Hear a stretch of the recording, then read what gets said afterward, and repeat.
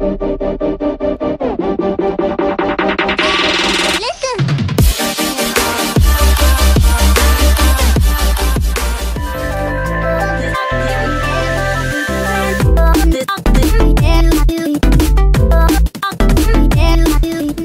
what's going on guys? In this video I'm going to show you all how to do the warp chroma effect. Now, first of all, you want to drag in your clip, ignore this and ignore this. This is just black flashes and this is just black bars. I will leave a link in the description on where you can, well, you can learn how to do those as well. I've got tutorials on those.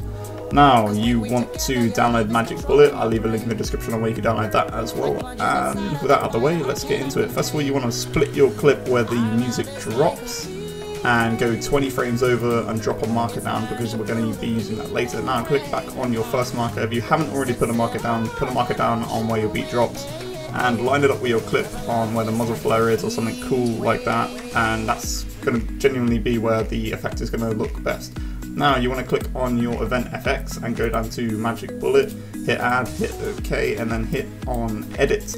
Now you're going to be given this sort of screen here. You want to click on tools and go to chromatic and drag it down to the lens, and then you want to double click up here, hit 7, double click below here, hit 7 again. Now it's looking weird now, but trust me, it's going to look better. Now hit on finish, hit close there, or actually no, don't hit close there, but click over here on your second clip, open this one back up, click animate and zoom in and put in your keyframe. Make sure there is 20 frames between there. I've sort of messed around with this for a bit now and found that 20 frames sort of works the best.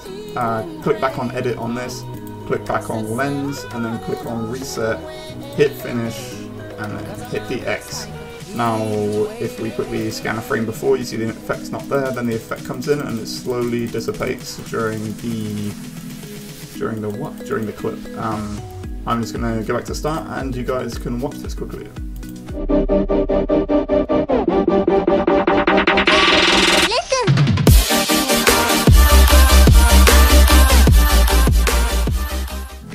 And that's pretty much the effect, guys. As you can see, it looks pretty fucking cool, and yeah, that's about it, as I said.